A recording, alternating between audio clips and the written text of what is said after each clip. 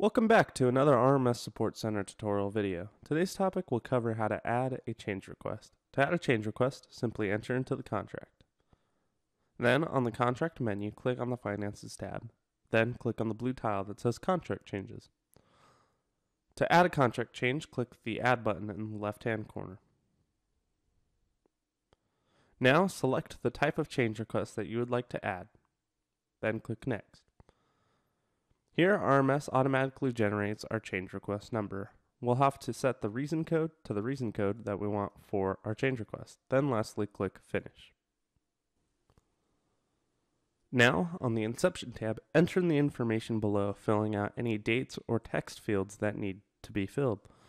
Lastly, the section down here for the requested by name, recommended by name, and approved by name, you can select a staff member by clicking the Select Staff button and selecting a staff member for the appropriate field. Now on the Description tab, it allows us to add description items by clicking the Add button in the left-hand corner and creating the description item. Here, simple enough, we just fill out the information down below. There is a quick way to fill out some of the descriptions down at the bottom. If you click on the blue notebook, you'll see that a larger text box appears, and we have this button called Insert Standard Text. We can click this button and select a standard text that has already been created in RMS and click OK. And we see that the text appears, and we can select OK without typing a single keystroke. The next tab, Status Funding, has two sections. We have the Change Request Status at the top and the Change Request Funding.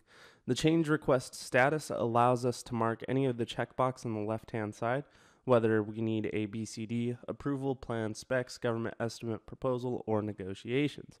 By marking any of these checkboxes, we'll see that some data fields are uncovered for us to fill out. Lastly, on the change request funding down here in this data grid, we can edit the change amount by double-clicking on the white columns on each row. Lastly, we have our change request funding status down at the bottom that we can change from proposed to approved. The Claim and Disputes tab. Here we can see any contract claims or disputes relating to this particular change request. And lastly, we have our final tab, which is the Supporting Documents tab. Here we can add any supporting documents that we have for this particular change request. We can add any documents ranging from documents generated by RMS, such as the correspondence, request for information, QA or QC report, all the way to any attachments that you would like to add from your own machine.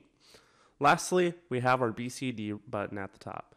By clicking this, we'll be able to see a report view of what our information looks like.